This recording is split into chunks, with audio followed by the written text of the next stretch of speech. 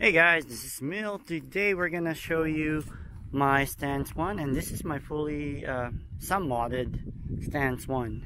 I did the modification on the bike while I rode it, so I just did changes that applies to me. So everybody's different, so I want to say, you know, to each his own. So my first modification on this bike was a Hope Pro 4, the rear hub.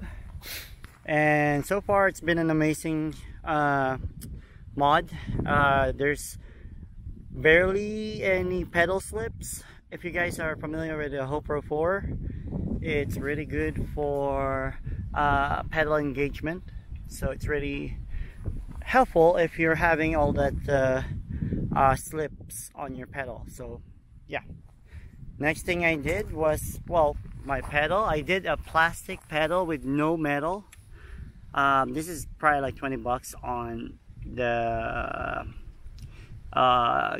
bike store. So I prefer plastic over metal, or the metal screwdrivers with a screw on it, because I just don't want to have those scars on my knee, on my shin, actually on my shin. So yeah, I prefer plastic. And then I did a clear seat. This is a wider seat. This is more comfortable, very comfortable seat.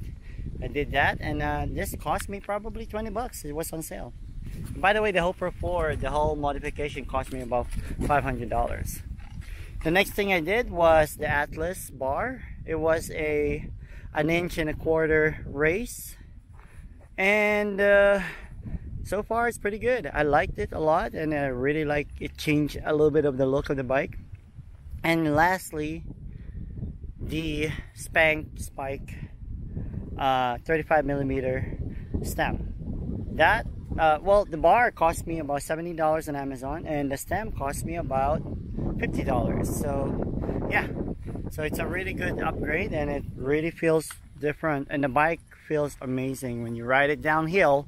I made this bike close to